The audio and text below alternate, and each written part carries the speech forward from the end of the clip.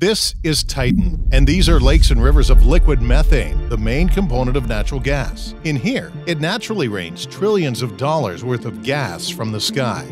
Titan is the largest moon of Saturn and has hundreds of times more natural gases and liquid hydrocarbons than all the known oil and natural gas reserves on Earth. Fortunately, the lack of oxygen prevents combustion in Titan, but if you accidentally mix its atmosphere with oxygen, you'll have an explosive fireball. If you try to put out that fireball with water, you will have an even bigger fireball because the O in H2O denotes oxygen. An even more strange planet is Jupiter. This is where diamonds as big as 1 centimeter rain down from the sky. This is because the massive size of Jupiter generates crazy amounts of gravitational force and pressure.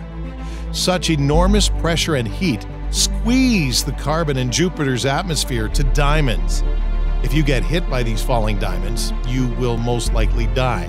The scarier thing is that a 26,000-mile deep ocean of liquid hydrogen rests beneath its surface. If you walk around Jupiter with a normal spacesuit for just 2 minutes, you'll get a lethal dose of radiation.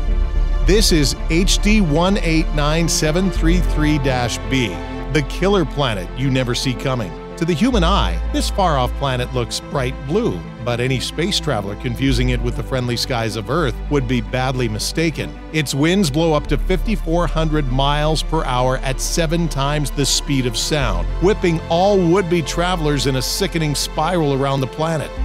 And getting caught in the rain on this planet is more than an inconvenience. It's death by 1,000 cuts. This scorching alien world rains glass sideways in its howling winds. The cobalt blue color comes not from the reflection of a tropical ocean, as on Earth, but rather a hazy, blow-torched atmosphere containing high clouds laced with glass particles.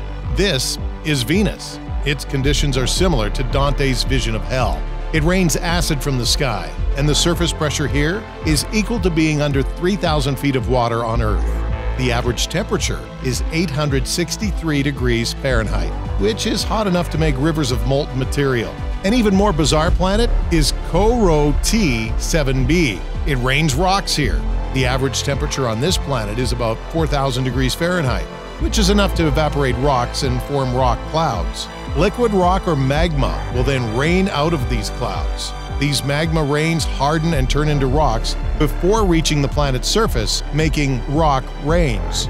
There has been only one successful landing of a probe on this planet. That probe died after just 127 minutes due to melting and crushing. This is Korod XO3b.